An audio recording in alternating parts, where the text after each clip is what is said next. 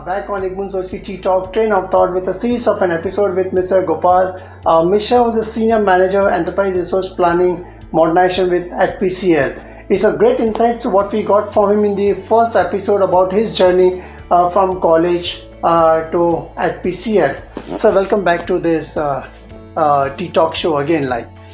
Now in this episode we'll be talking more in terms of the corporate learning, your first break or plunge which you took into Tata Motors coming out from B school. So what was your perception of in Tata's and what was the experience you have gained like?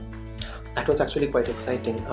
Tatas are known to be a big brand in India and also quite an ethical brand. So that way also I was quite inspired to join that.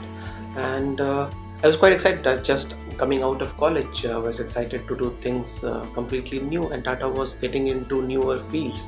The Indica had come and the Indigo had come, but the new models were coming every day. So I was thinking that it is going to be a very exciting journey. And it was actually.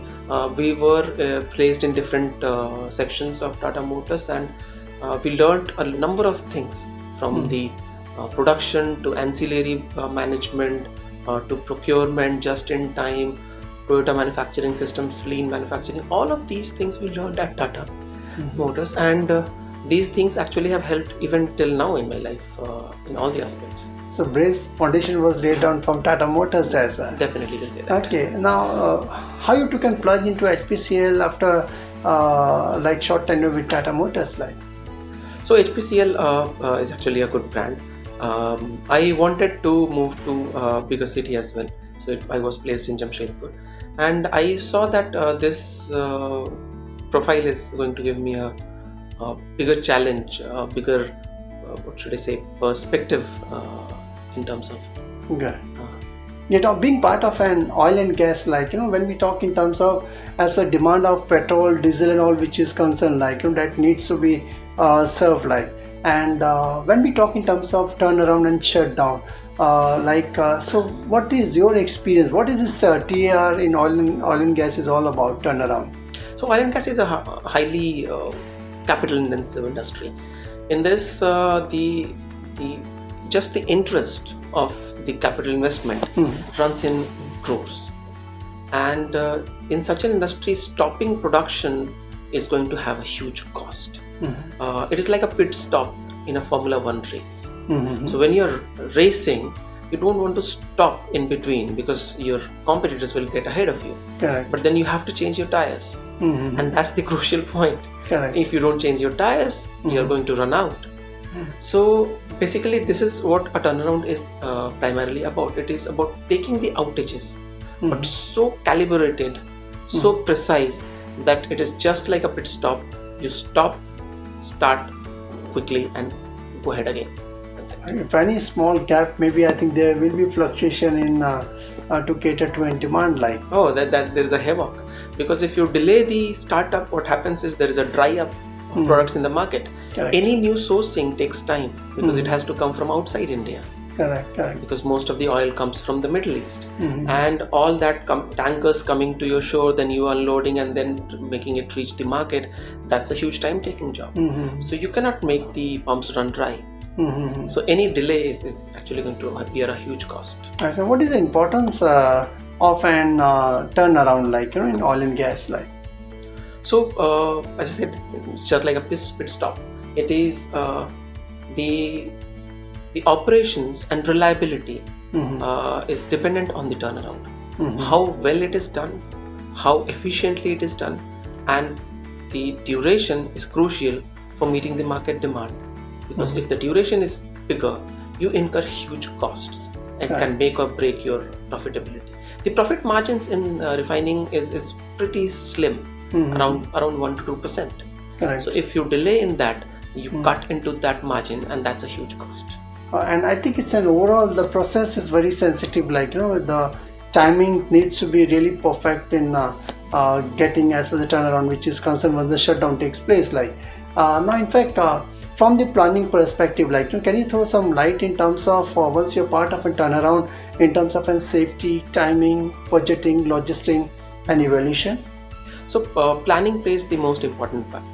So you plan for a year and execute just for a month, even less than a month. So You start with budgeting, of course. You start with scoping and budgeting, and then this involves multiple sections of a company.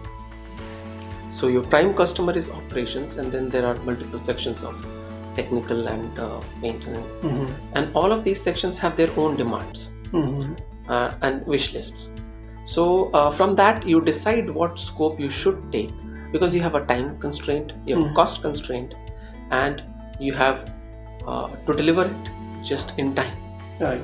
So in that you define what the scope is with the collaboration, and you define what is going to be the cost, because that is also a big factor, because a turnaround typically takes around 25-30 crores, which is a huge cost, and not overlooking the cost of time. So the lost production for 1 month, which is again around 150 crores.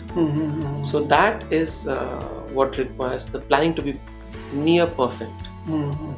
So how is the coordination like overall? What are the services used during the entire turnaround in different areas?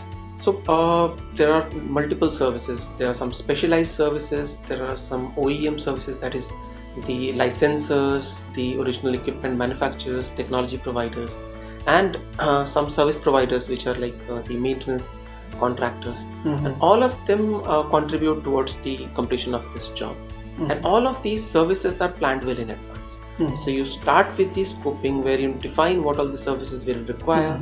You work towards developing the contracts, so the bid documents for the tendering, and then you place the contracts, purchase orders, and then finally execute. It's important to define very clearly the scope and the clear definitions of what the services are going to be, so that when there is clarity, beauty lies in the details. Correct. Now, in fact, just for the benefit of a target audience, you have done mechanical engineering, like where we have studied all in the books, the concepts which are there. Now, once you're part of an application, you find it's more complex and it's more in depth. Yes, of course. So nobody teaches you the final application in the colleges. So a number of times we say that the colleges are teaching a curriculum that is outdated, but they have limitations. They have a limited time available in which they have to teach the subject, and then there are variations. So what is required in a project management is very different from what is required in, let's say, turnaround planning, and very different from what is required in, let's say, manufacturing on Tata Motors. So a college cannot teach all of these things. Correct. So a college can give you a basic ingredients, like the basic ingredients for you to become an operations manager or a project manager. After that, you have to learn on the job, and these things we definitely learn on the job. So there are different aspects of any particular field, let us say base project management or turnaround management specifically. So you learn about the different codes, different industry practices, benchmarks, how people have been doing it. You learn from people who are senior to you. You learn from peers. You learn from different industries, and also you learn from industries which are not related to you. So we can learn a lot of things from industries which are very different from us. So we learned things from steel industry, which is not really into oil and gas, but it is a process industry if you look at it.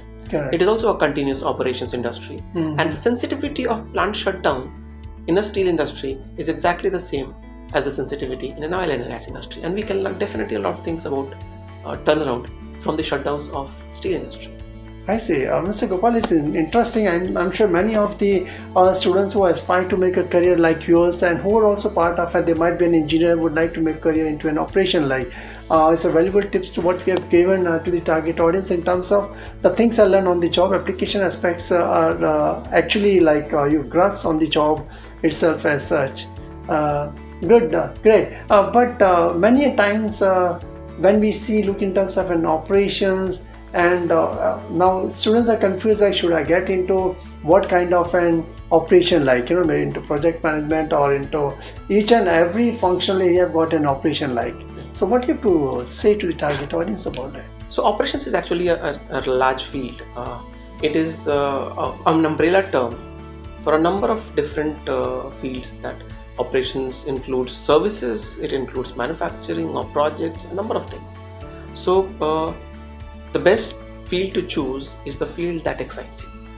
Okay. The field that excites you will actually make you work hard for it, learn it, and then succeed in it, and then feel like having a good time, which is very important for any work field that you choose. Great. So that was Mr. Gopal Mishra. He came out from the base school, and he was part of Tata Motors, where he got a hand-on experience on the shop floor, the various aspects in terms of just-in-time and Kaizen technique and all the processes which were learned while being on the job. And also once he was part of an HPCL in a turnaround assignment, I'm sure, which in books, if you just go through those kind of concepts, are not more clear, but if you go on the shop floor and experience yourself, I'm sure the concepts, it unfolds lot many insights as far as the corporate which are concerned. So thanks a lot for giving valuable insight to our target audience. Do catch up with Mr.